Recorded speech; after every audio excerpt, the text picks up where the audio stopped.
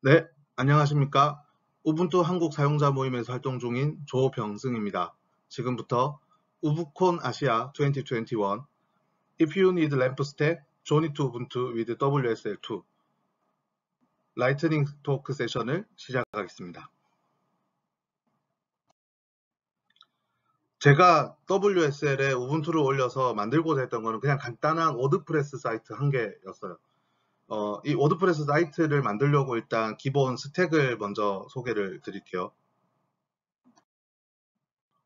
네, 먼저 제가 선택한 이제 램프 스택 자체는 우분투 OS에 웹서버 엔진엑스를 올리고 데이터베이스는 MariaDB에 그리고 이제 PHP 이렇게 이제 워드프레스를 위해서 필요한 기본 구성은 이렇게 딱 선택을 했고요.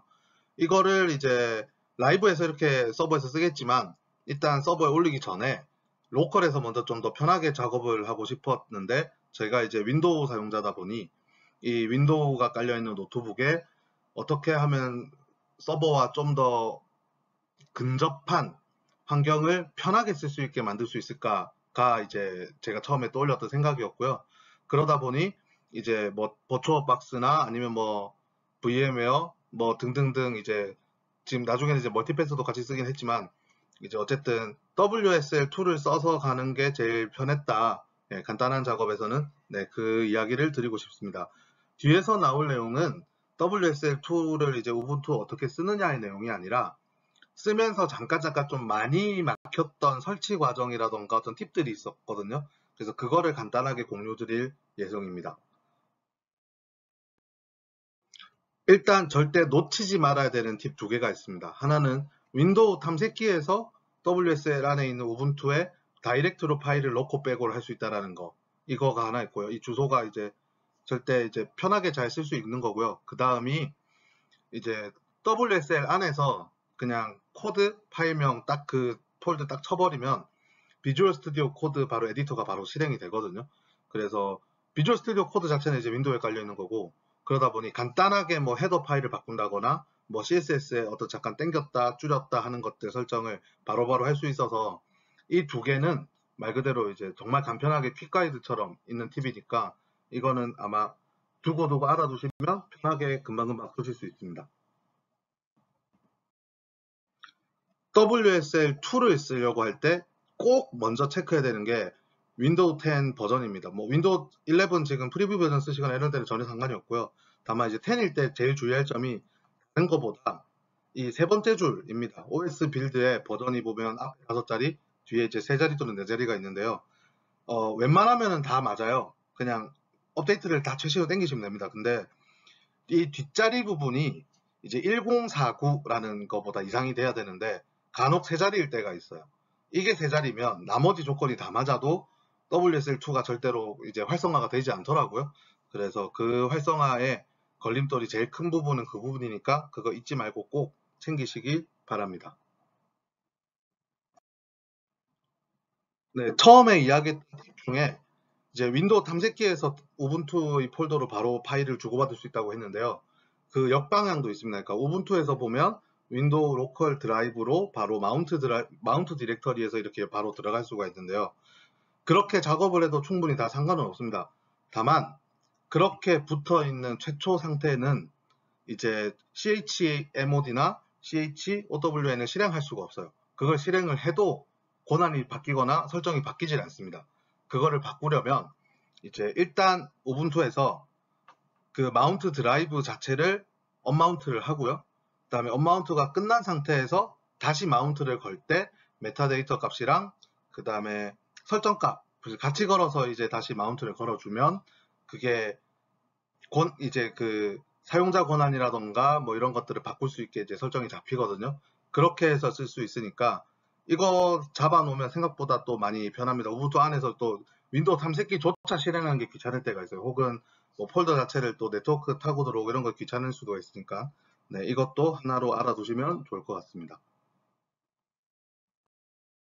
네, 다음은 제가 좀 저한테만 있는 습관일 수도 있습니다. 원래 이제 제가 뭐 AWS나 애저나 이런 데 클라우드에서 쓸 때는 IaaS로 쓸 때는 그냥 한번 셋업 하다가 서버 값 잘못 잡았을 때 그냥 터미네이트 시켜버리고 새로 인스턴스 생성하고 이걸 반복을 했었거든요.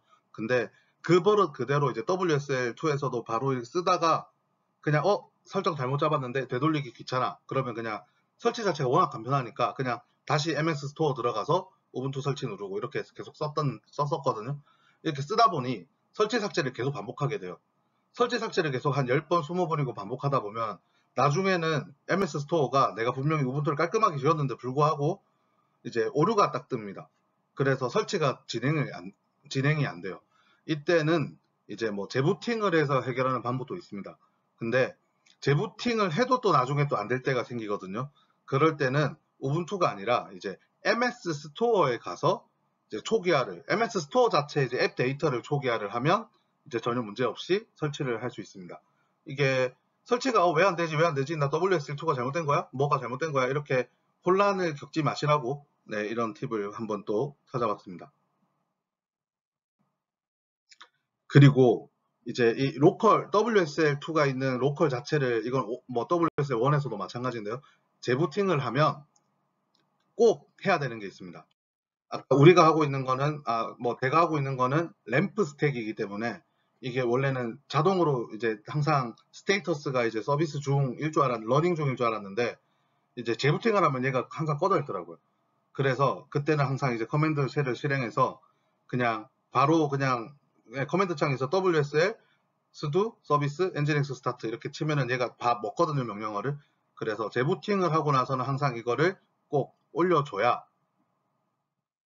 홈페이지를 쓸 수 있다.